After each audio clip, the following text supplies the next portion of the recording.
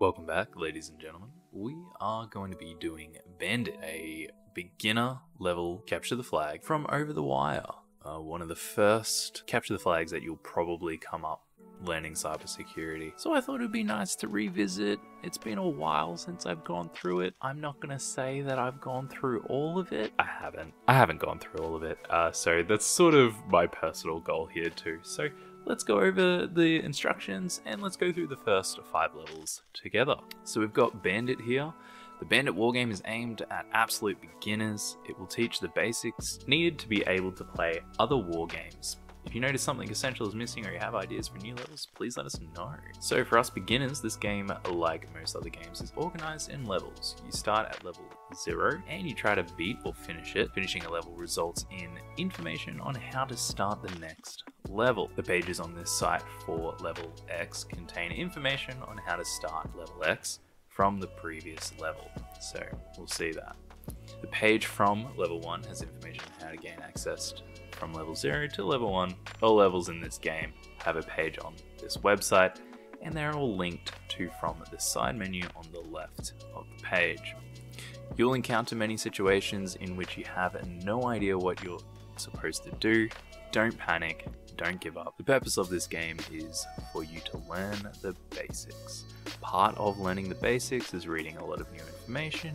If you never used the command line before, a good first read is Introduction to the User commands. We'll have a little look at that. So there are several things that you can try when you are unaware of how to continue. First, if you know a command but you don't know how to use it, try the man page or the manual by entering man and then the command. We'll definitely be doing that. For example, man ls to learn about the ls command for listing contents of directories and information about files. The man command also has a manual. Try it, man, and press Q to quit and N to search. I didn't know that. Man ls to search. So if I wanted to search, I'm pressing N and then I go D for down. Well, would you look at that? When you're in your man page and you hit / and you type in a query like all, it'll highlight all. I didn't know that. Something new to learn every day. Second, if there is no man page, the command might be a shell built in. In that case, use help, example help cd. Or you can usually run like a -h or a -help at the end of the command. That can work too. Also, your favorite search engine is your friend. Learn how to use it. I recommend Google. Lastly, if you're still stuck, you can join us via the chat. So ready to start? Begin with level 0, linked on the left of this page. Good luck. And we just have a note about VMs if you're struggling to connect to the levels. Yeah. Alright, let's go over to level 0, see what we're dealing with. Bandit level 0, our level goal. The goal of this level is for you to log into the game using SSH. The host to which you need to connect to is bandit.labs.overthewire.org on port 2220. The username is bandit0 and the password is also bandit0. Once you've logged in, go to the level 1 page to find out how to beat level 1.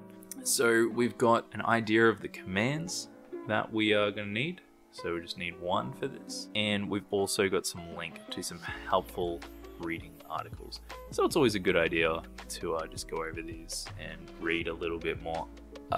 Yeah, so secure shell. So the secure shell protocol is a cryptographic network protocol for operating network services securely over an unsecure network. Its most notable applications are for remote login and command line execution, right? So we can access other computers. We also have a how to use SSH, so a bit more of a practical guide.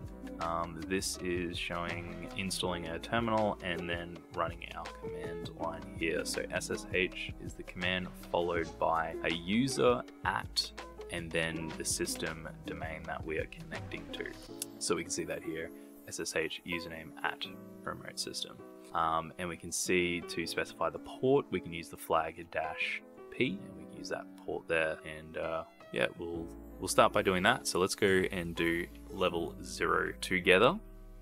So starting off with SSH, if you're in a Kali Linux distro like I am, you'll have a nice GUI here, it'll light up when you've got the correct command, SSH. Alright, let's get our user first, paste that in there, and then grab our system that we're going into.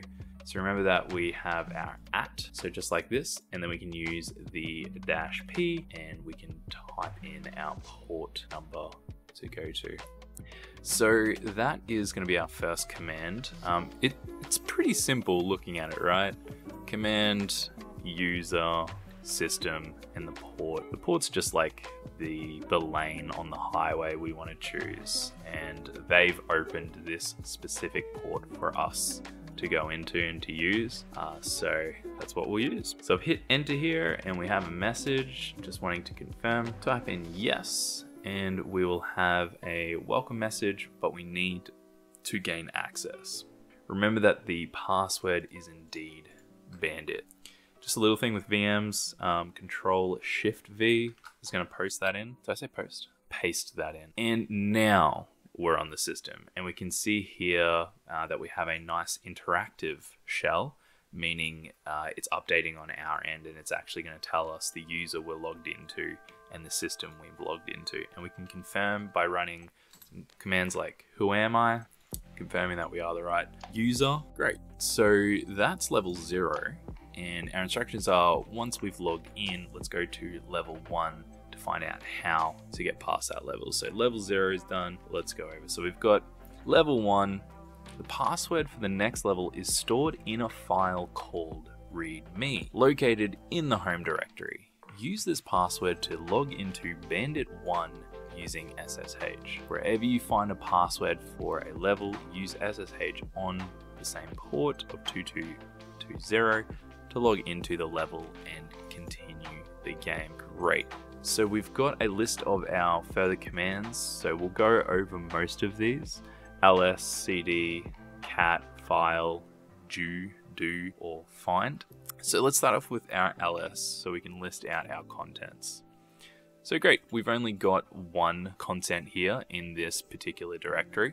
So what we can do is cat it out or concatenate the data within that file, and then we go. If you're also completely new to these capture the flags can come in different varieties. This is just like, you know, a string, just a combination of characters, and this can just often be what the flag looks like. So I'm going to highlight that, Control-Shift-C, and it's a good idea to sort of paste that somewhere so we've got a copy of it just in case. So what you can do is run the exit command. That'll exit out of that SSH connection. We can hit the up arrow to get our last run command.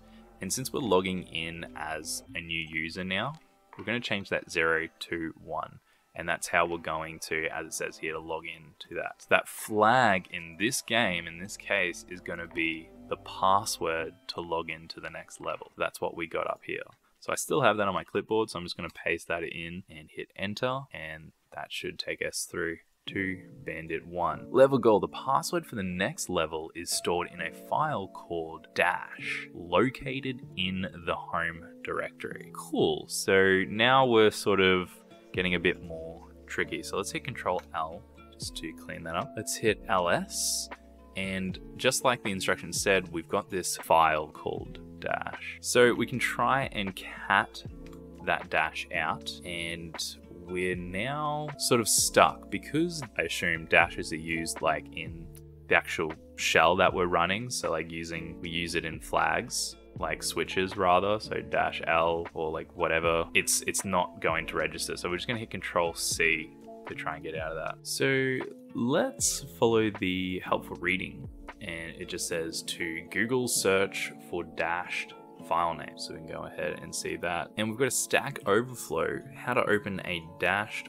file using terminal. So we can see a popular answer here. This type of approach has a lot of misunderstanding because using dash as an argument refers to standard in, standard out. So if you want to open this type of file, you have to specify the full location of the file, such as period / dash. For example, if you want to use cat / dash. So let's try that. Just sort of to explain, if we run list period, that's going to give us the same result because a period is referring to the current like directory. So that's what we're in. So by saying we're in this directory, and then inside this directory, go to exactly this file, but instead we don't want to list it out, we want to cat it. That way we're telling the shell the exact file that we want to use. Sorry for interrupting your video, this is Future Ash here. And that's also known as a relative file path when you're including the other elements to the file. Relative because you're including that dot as a current directory, so relative to this directory. If we did like a longer file path right down to the root directory, that would be also known as an absolute file path. Okay, back to the video. Awesome. So a little bit of research got us that one.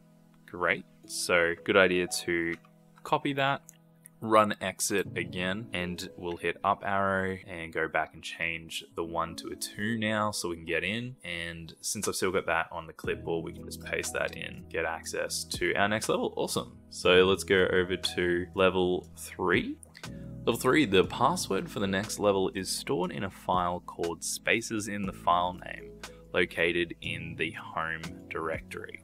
All right.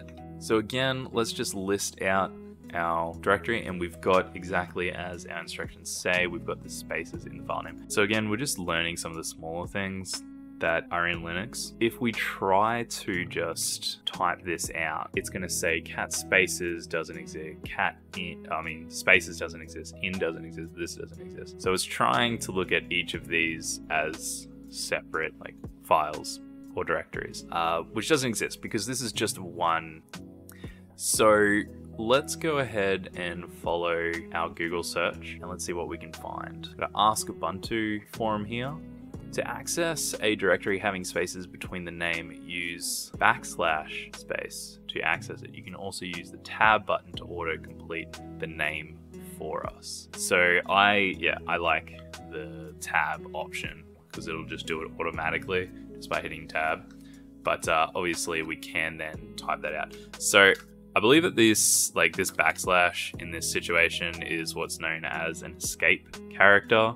So that's telling like the program or the shell, you know, to ignore or take literally the next command. So yeah, we can do this manually, which works too. Or we can just hit tab. I've gone spaces. Tab works nice. So in that situation, it now recognizes and ignores these spaces and just takes this as one file name, and we get our flag.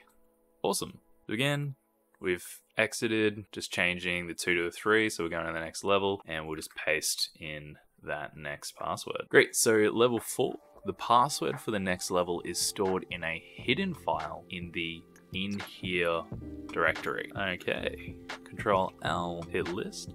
So we've got our first directory. So for my shell in particular, it's highlighted as blue rather than just white, but we can list ls, actually don't include in here, just go ls.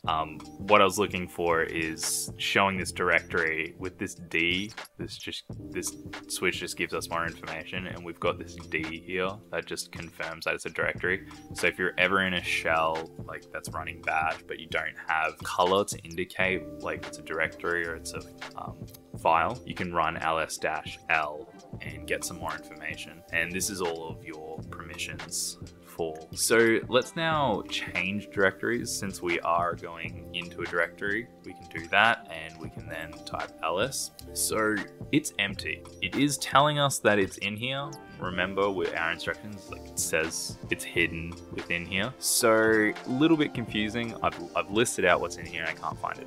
So let's have a look if there's anything with our ls command that we can do. So I just use the list, this L switch, which gives us some more information. Still nothing in there. So let's look up the man page for our list. So straight away, looking at this first option, there's a -a or --all, which says do not ignore entire entry starting with this period, which usually means the current directory, but in this case, it can actually mean a hidden file.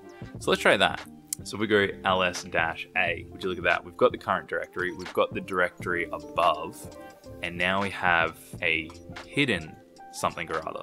So if we go ls-la, which is honestly just a habit of mine for using, and now we see who this is owned by, and we see there's no D on this one, so this is indeed a file.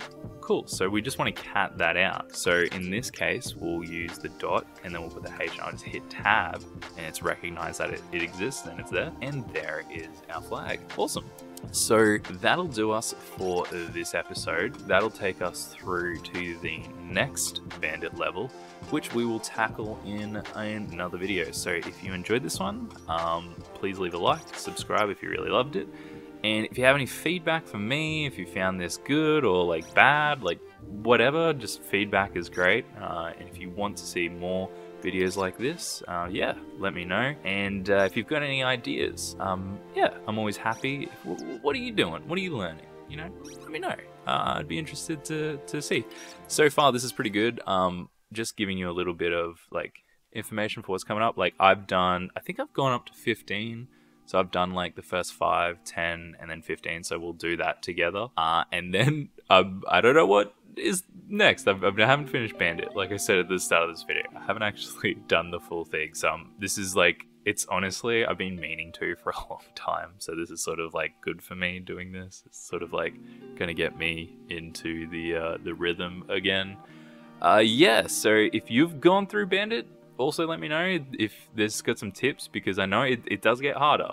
The first 15 levels definitely can get a bit tricky for when we're just learning and getting used to this stuff. But yeah, it ramps up. There's a lot of these commands, like there's a lot of switches even in these basic commands that, you know, can still get pretty confusing. Find, locate, like once we start using grep, there's a lot of these commands that we got to get used to in their switches. So yeah, it's good practice. Yeah, so thanks again. If there's anything else, yeah, let me know.